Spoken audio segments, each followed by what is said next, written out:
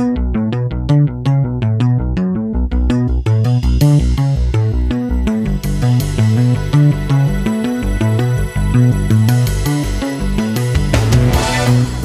to the Prophecy Club. I've got Augusto Perez on with me. We're going to continue our topics for the last couple of days. In case you don't know him, he's been having angel visits, and God has been speaking audibly to him, giving him over 35 dreams and visions, and also taking him into heaven one occasion where he told him audibly that he is giving him a rod to lead people through the turbulent times ahead. He's author of 4 books, pastor to church 20 years.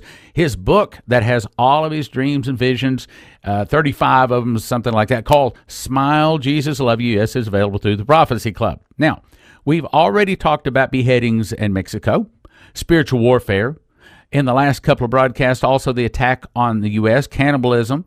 However, today we're going to bring it on the positive, the uplift.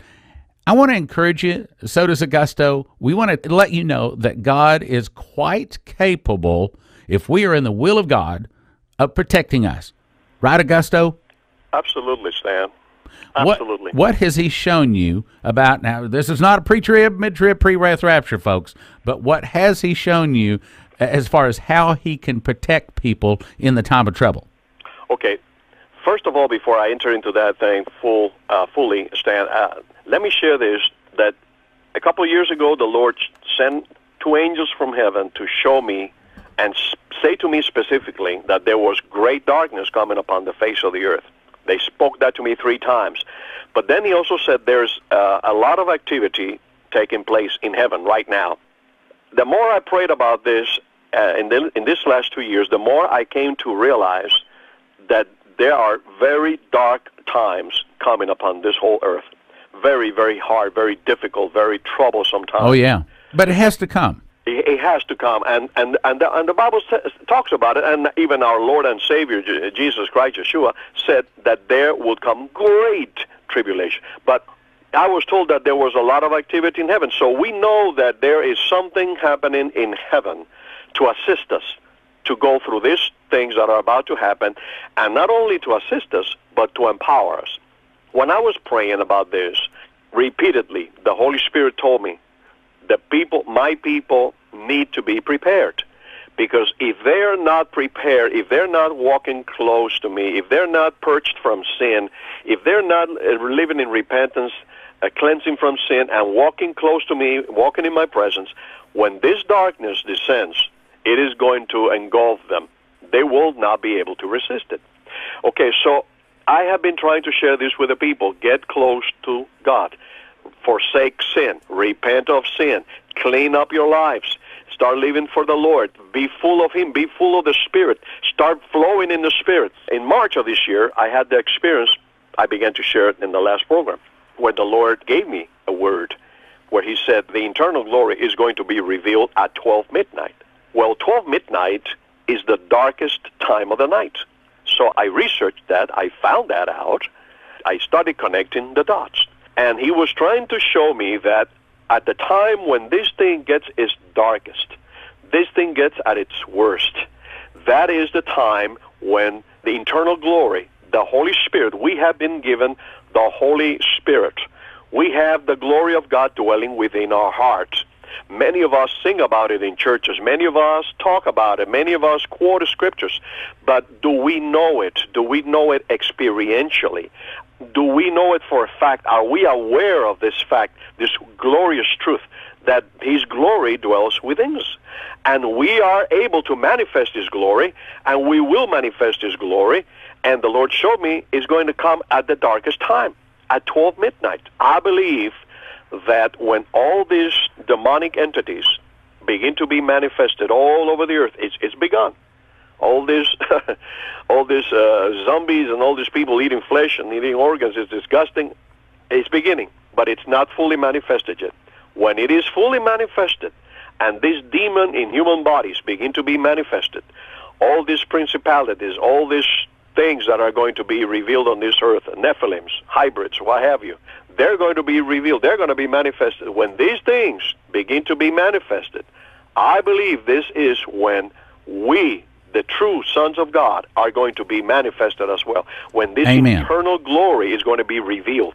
Because the concepts that people have about this whole thing, Stan, just take me out of here, Scotty, zap me out. But we're in this thing for the fight. That's right. We're going to see this thing we want in that fight, but we want God to be with us and His power. We want in the fight, not out of it. Amen. I mean, we were enlisted in the army of God. So what? To evacuate us? Please. That's right. What we don't understand is, because the Lord does not reveal everything, He just gives us bits and pieces. He is not going to leave us defenseless. And He's not going to forsake us. He's not going to forsake us. But there's got to be something that happens to us that empowers us or transforms us, that we are able to do these works that He has been speaking in the Scriptures forever, and all the Old Testament and the New Testament. And so the Lord has been giving me little snapshots, little snippets of this thing. And I'm telling you, it's going to be glorious. In the book of Romans, chapter 8, there's a scripture there that I have been really diligently studying in the last several months. It says, verse 14, "For as many as are led by the Spirit of God are the sons of God." And then it says, verse 17, "And if children, heirs, heirs of God, joint heirs with Christ, if so be that we suffer for Him, that we may also be glorified together." Then he goes on to talk about the sufferings of this present time are now worthy to be compared. And then in verse 19, "For the earnest expectation of the creation awaits for the manifestation of the sons of God." Wow. Well, what is creation waiting for? Creation is waiting for the manifestation of the sons of God, the glory in us which will be revealed. And he goes on to talk throughout the whole chapter that the earth, the whole creation is groaning and travailing in pain. We're seeing the earthquakes. We're seeing the volcanoes. We're seeing all these sounds all over the earth, groaning sounds, strange sounds. We're seeing strange stuff in the heavens. This was all prophesied by the Messiah, all of it. And then he talks about, in verse 23, he says, not only they, but we ourselves, we have the first fruits of the Spirit. Even we ourselves groan within ourselves, waiting for the adoption, that is the redemption of our body. If you read the whole chapter, he goes on to talk about many of these wonderful promises that he has given us. And I believe we are going to see a tremendous empowerment of his true children, of the people, of the overcomers. This may not happen to everybody, Stan, okay? I'm not going to kid the people. I'm not going to lie to them. There's Christians out there, and they're living in sin. They're backslidden. They're not praying. They're not filled with the Spirit. This is not them. They're not going to go through this. They're not going to see this. This is for those that have been the overcomers, those that are walking close to him, those that are prepared, anxiously waiting in the will of God, and have a prayer closet. I got to add that. And they have to have a prayer life. If they don't have if we don't have a prayer life, a relationship. Let me just say this again. I interviewed Michael Boldea here 3-4 weeks ago, and he had not released anything for 2.5 years. And I was so blessed and complimented that he would release this one dream, and he released it actually to me before he even released it on the website or to any of his supporters. Now, I did hold it back for a week or so he could get it out to his people first, because that's the way it should be. But essentially, this was the dream. It fits in exactly with what you're trying to say. He said, I had this dream. He said, I was walking down this sidewalk, and to the left, to the right, just about as far as you could see in either direction, he said it was as if a 200-mile-an-hour wind had hit the area. In other words, it blew down houses, trees. The only thing that was standing was maybe bricks, concrete steps, just the real heaviest things, part of a house, mostly just the foundation of a house. And he said, and the road began turning left. He kept walking, and he walked on down, and there was this one house that was standing. He said it was a little charred, he said, but it was still standing. It even had one of those swings that you sit on and swing on the front part of the porch. He said he walked up and was trying to figure out why would this house have stood when all of the other houses in all directions had been blown away. And as he got closer, he began to hear people praying. He said it was like the prayer meetings he used to have over in Romania. And I've been in some of those prayer meetings. I know you have too, where you stand in a circle, you're holding hands. And I mean, you're praying sometimes silently, sometimes you're praying quietly, but sometimes you're praying at the top of your voice. And he said, and then the dream ended, and he said there was the angel. Of course, he called him a man, but it was an angel at the foot of his bed. He said, do you understand? Michael said, well, I think so. And he reached up and touched Michael's shoulder, and instantly, just like that, he was back in the dream again. In other words, apparently Michael didn't understand. So he said the dream started over. He was walking in the same place, same sidewalk, same neighborhood. He said only this time the children were running and playing. There was birds in the air. There was trees. It was a normal American neighborhood. He kept walking down the sidewalk. The sidewalk turned to the left just like it had before. He came up and found the same house as before. As he got close to the house, he said he could hear the same praying going on in the house once again.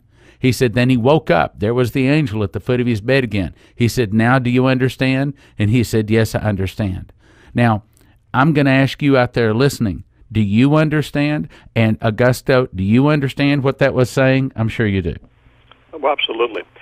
Those people that are called by his name, that are calling to him, that are passionately, really seeking after him, those are the ones that are going to be protected by the Lord.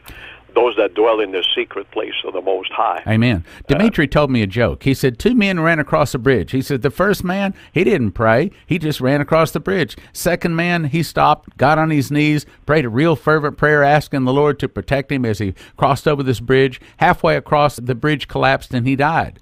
Dimitri said, how's that right in the eyes of the Lord? I said, I don't know. He said the first one, he prays all the time. He said the second one, he only prays when he's in trouble. Oh, absolutely.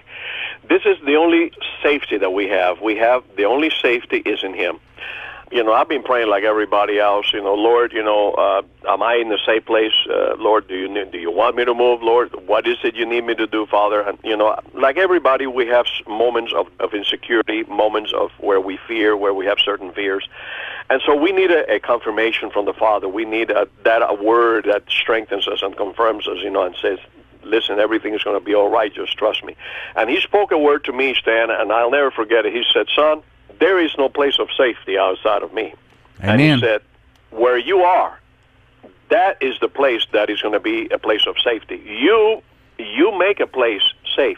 Because you are mine. I like what Michael Boldea said to that question. He said, every Christian on the globe has exactly the same place of safety. He said, in the will of God. That's right. Well, that's the only place where we are safe, is in his perfect will and in his presence. He said, you, son, sanctify the place where you're at. We'll be right back after this message. If you would like to find out more about our vision to find oil in Israel, call 877-645-4772. That's 877-OIL-ISRAEL or 877-645-4772. That's 877-OIL-ISRAEL or 877-645-4772. There's no obligation. They'll send you out a free packet explaining our vision. Karen Anderson spent 10 hours a day for 10 years, 5 hours a day for 20 years, learning the secrets of Revelation from an astronomical point of view. None of the wicked shall understand, but the wise shall understand, says the Bible. She says the book of Revelation is a call for the tribes of Israel to return by explaining the story of the Son of Man coming from one end of heaven to the other. By understanding Jesus' role in the heaven, it helps us fulfill our role on the earth. Many men have tried to read this message, but it is hidden until the appropriate time. The stars are a second witness to the Bible, designed to be understood now. A letter from God to us to prove Jesus is the Messiah. Explaining this story called The Word of God and Jesus is the Word. Topics are the purpose of the earth, Bullinger's Witness of the Stars and Clarence Larkin, the wedding feast, the offerings of the temple and the man, the sickles of Revelation 14:14, the Great Seal and its secret purpose, the Great Pyramid and its role in early Christianity, 5 DVDs, almost 10 hours, valued at $150, all for a gift of just $50 or more. It's the astronomical Book of Revelation. Call 785-266-1112. 5 DVDs, 10 hours, astronomical Book of Revelation. Gift of $50 or more, 785-266-1112. And now, back to the program. And in his presence, he said, "You, son, sanctify the place where you're at. The place doesn't sanctify you. Your presence, the presence of my children, those that are mine, those are my elect, mine.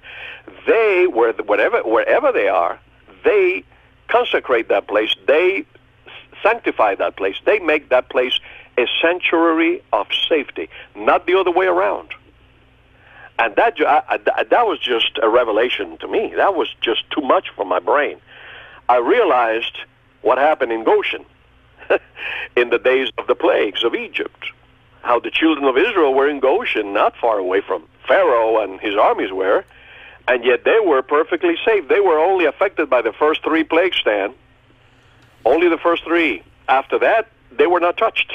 We are going to be maybe affected by some things that may come in the near future. I think that we're going to have to go through the things that we have to go through in order to make our wedding garments white. Yes. And if our wedding garments are already white, then maybe we don't have to go through any of it. That's correct. That is correct. And those are the people that I was mentioning before, the overcomers. They that overcome. The Church of Philadelphia, those churches that are, those people that are consecrated, that go after the Lord, that they follow the Lamb wherever he goes. And so this is a truth that we need to hold dear to our heart, because the times are upon us when we're going to need this every day. We're going to have to make our calling and election sure. I have gone through more self-examination this last 3 years, Stan, than I ever have in my whole 30 years walking with the Lord. Yeah, tell me about it. I understand, brother. I have had to go through, the purgings, and Lord, show me if whatever, my priority. 4 years ago, he began to deal with me about this. Son, it's time to come into alignment.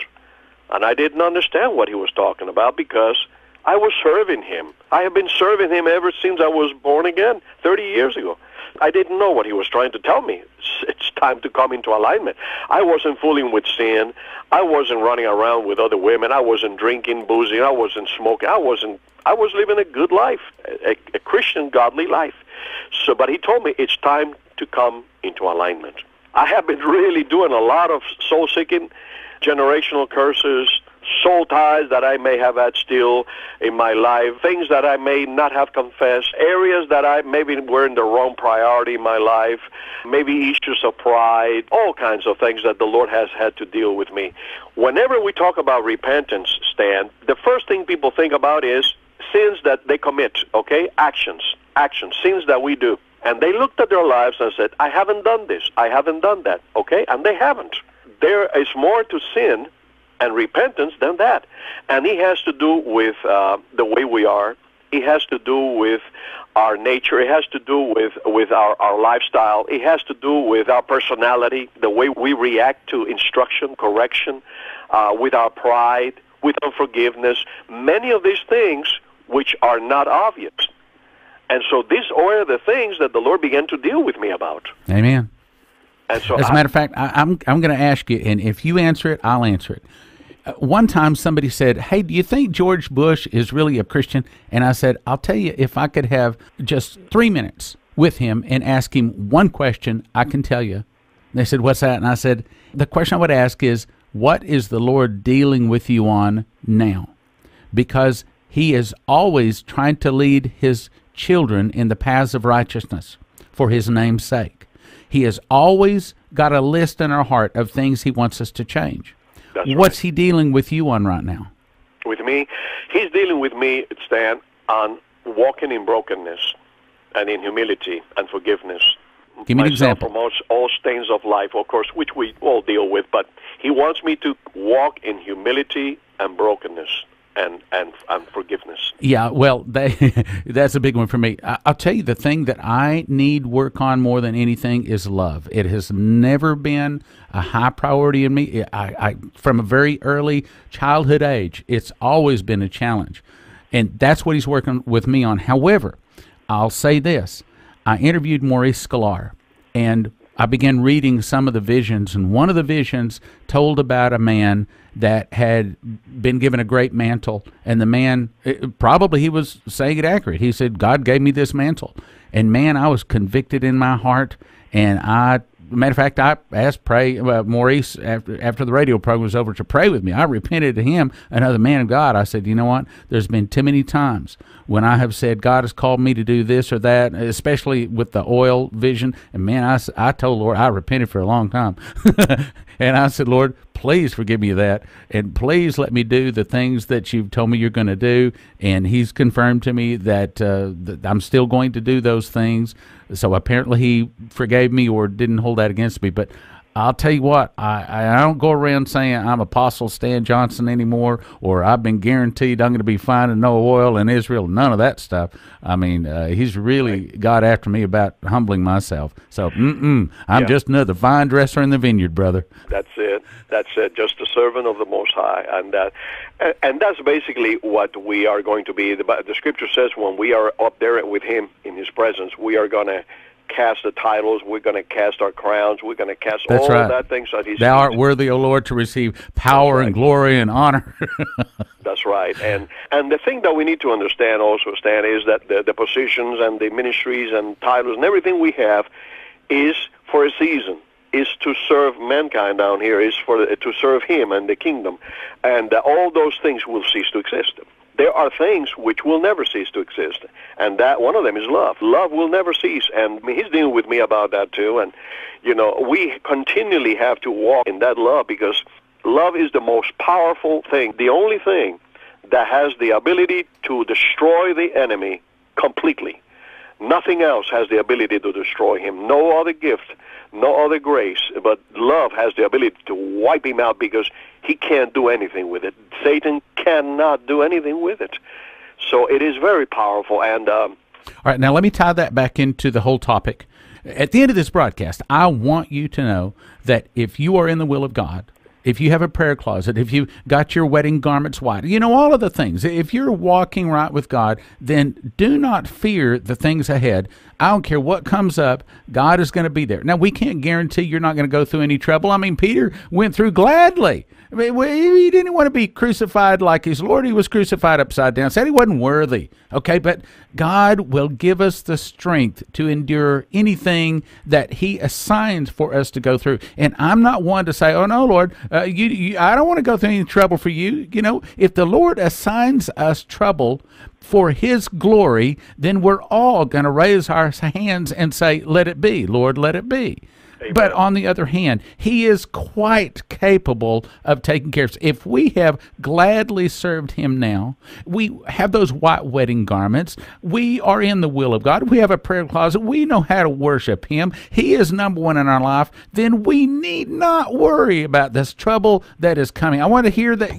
Listen to what I'm saying. Do not worry about this. Do not lose sleep over it. Lose sleep over, are we close enough to Jesus? If we're close enough to Him, then we need not fear the things. Are you hearing me? We need not fear the things that are coming. Amen. Scripture, Romans 8:18 comes to mind as you were speaking, Dan. For I reckon that the sufferings of this present time are not worthy to be compared with the glory which shall be revealed in us.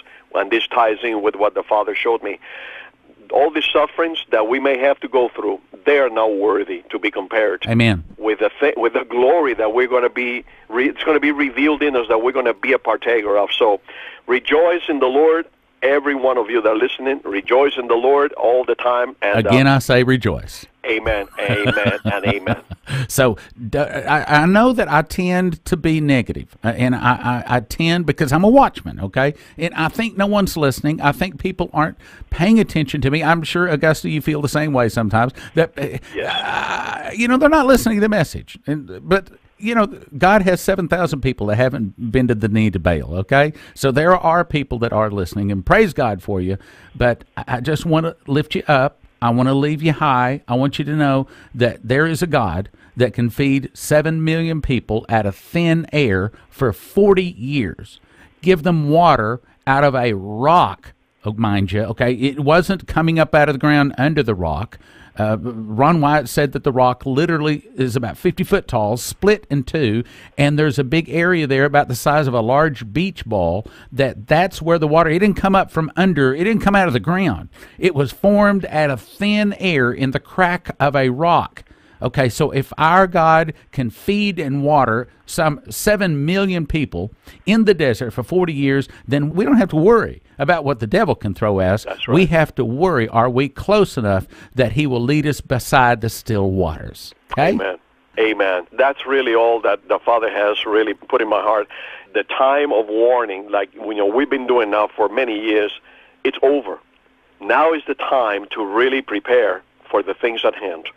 And the way we are preparing the people now is like this program we just had, encouraging them and sharing with them what they need to do to get prepared and get ready. We need to reach higher that we've never reached before.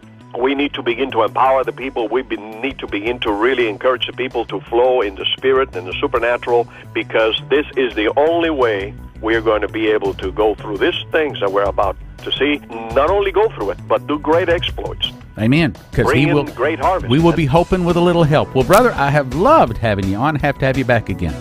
Amen, Stan. Thank you. Folks, you've been listening to Augusto Perez, and if you'd like to have his book, Smile, Jesus Loves You, then call Prophecy Club 785-266-1112. Just a $20 donation. If you'd like to have the Nix 9/11, the DVD that I've made, call Prophecy Club. They'll tell you how to get it, or you can also find it online. In the meantime, thank you for listening, and thank you for your prayers and your gifts of support. God bless. Now from the Prophecy Club, some exciting opportunities for you. Karen Anderson spent 10 hours a day for 10 years, 5 hours a day for 20 years, learning the secrets of Revelation from an astronomical point of view. None of the wicked shall understand, but the wise shall understand, says the Bible.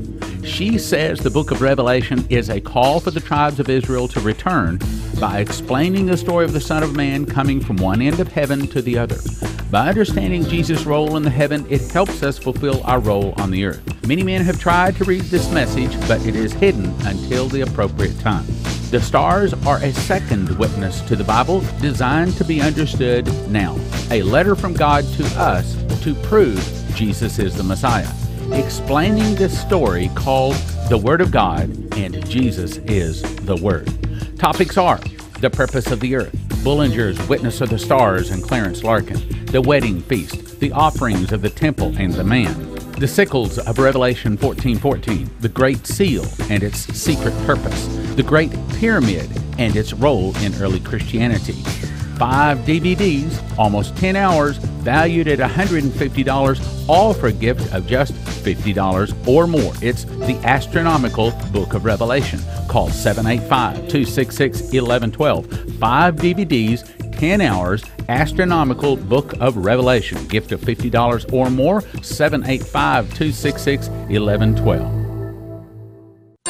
As prophecy students, we know an emergency is heading our way, and the average person can go over 30 days without food, but no more than 3 days without clean water. In the event of an emergency, you must have clean water almost immediately. One of the primary causes of death in emergencies is not lack of food, but rather drinking contaminated water. You can run water from a mud puddle through a Berkey and drink it. You can have clean water when others are getting sick from drinking bug-infested water. Your filter must work without pressurized water or electricity, which is why the missionaries choose Berkey.